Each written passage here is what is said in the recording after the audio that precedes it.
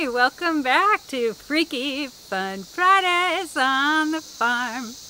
I'm your host, Kristy and every Friday we bring you a little snapshot for less than 5 minutes of what's going on our permaculture demonstration site in Costa Rica. So thanks so much for joining us and come along. So in answer to a request to know how the ylang grows, we're going to put Freaky Fun Friday around going down to see the ylang tree. You're going to be wrapped in beauty. Many times while we were walking this part of the trail, we'd smell this amazing floral scent and be looking around.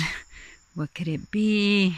One day we had a volunteer who knew that smell and went tracking it down, following her nose, because the nose knows, to this, the ylang.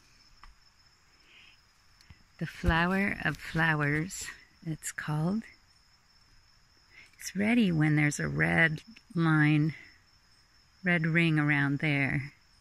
But even now, it smells just divine, heavenly. And still, it's been 2 months, and we're still harvesting some of the flowers, just maybe 3 a day at the most. So, to the friends who've been asking, how does ylang grow?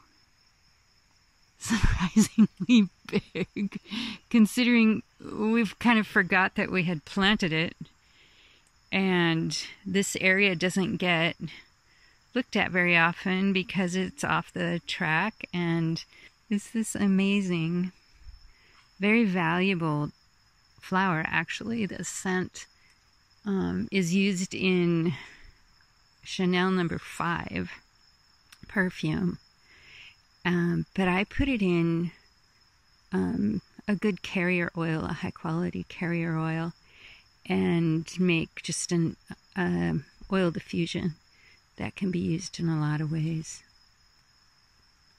But we feel so rich. We are so rich, and it's so beautiful.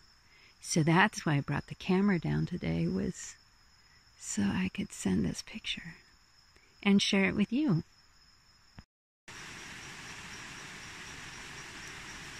What do you see down there, Yuki?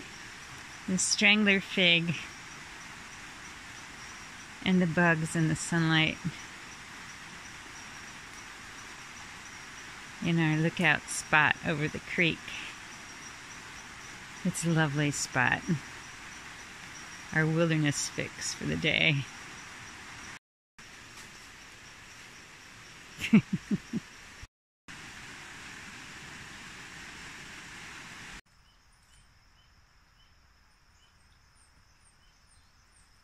We've got leafcutter ants.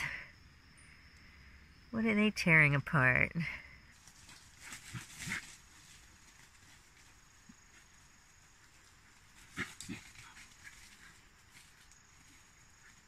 Thank you so much for joining us. We're really happy that you're here and appreciate your liking and subscribing and sharing and doing your best to have fun every day. We love you so much. See you next time.